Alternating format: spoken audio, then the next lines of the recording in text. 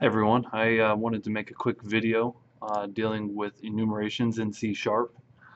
So let's get into it. So I'm going to go ahead and add a project, and I'm just going to call this enum demo for class. It's going to be a console application. And one of the things that would be confusing if you just read the book is where do you actually declare an enumeration.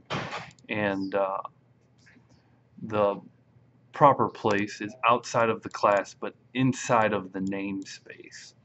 So I'll go ahead and declare my enumeration.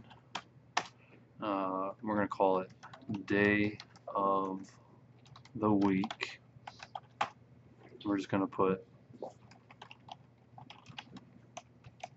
money. There we go.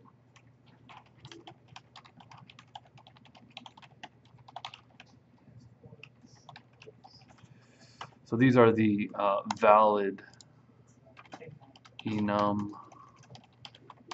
declaration, and these are the values of the enumeration. So essentially what we're doing is we're creating our own data type, and our data type is day of the week. Obviously you know other data types like string, int, double, and so on. But now we have our own, we've created our own data type, aka the enum. So we can declare a day of week variable, and we give it a name. Name whatever we want.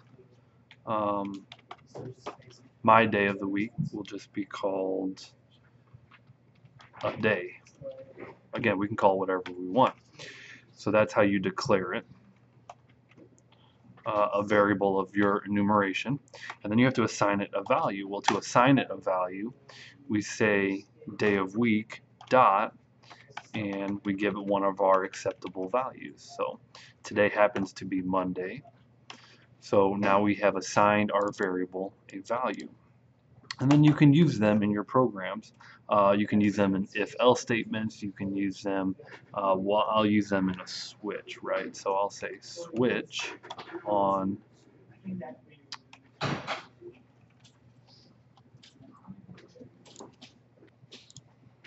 don't forget your parentheses. So we're going to switch on a day. We'll say case of day of week dot. If it happens to be Monday,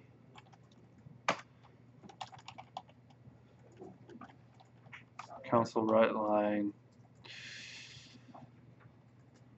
a case of the Mondays. Put a break. Or if it happens to be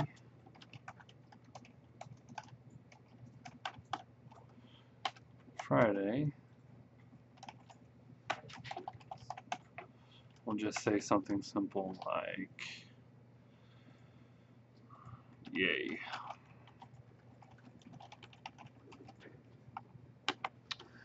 And so we've created our own variable, and our program is reacting to whatever day of the week it is. So I can start this as a starter project. One other thing I wanted to show early on is how to close and open projects. Right now I'm in a solution called Chapter 2 Demo, and so you want to get used to how to close solutions. So yes, I will save the solution file.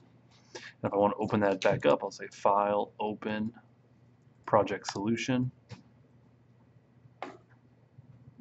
Chapter 2 Demo, Chapter 2 Demo, and select the solution file. That'll open up all the projects.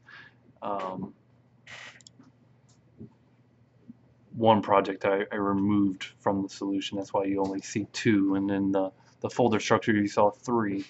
But that's how you go ahead and, again, I'll do it again. File, close solution, file, open, and maybe I want to do something from Chapter 3. Again, open up the Chapter 3 solution file, so it opens up all the projects within it. This might not even have anything in it. or this has an ASPX file in it, which is fine. File, close solution, file, open, project solution. Open the solution file.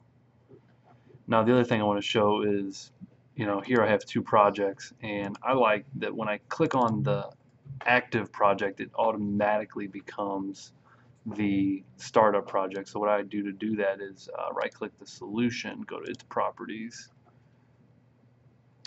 and it's a simple, you change it to the current selection, and that will save with the solution, so that when I click here, you notice that the startup project changes versus here the startup project automatically changes back and forth. So that's a nice setting.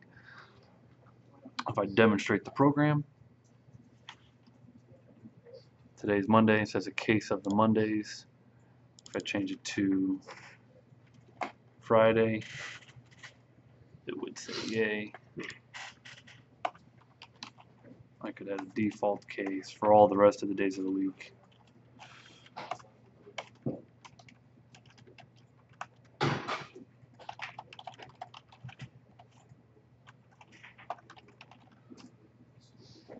So if I were to change this to Wednesday, it would say just another day.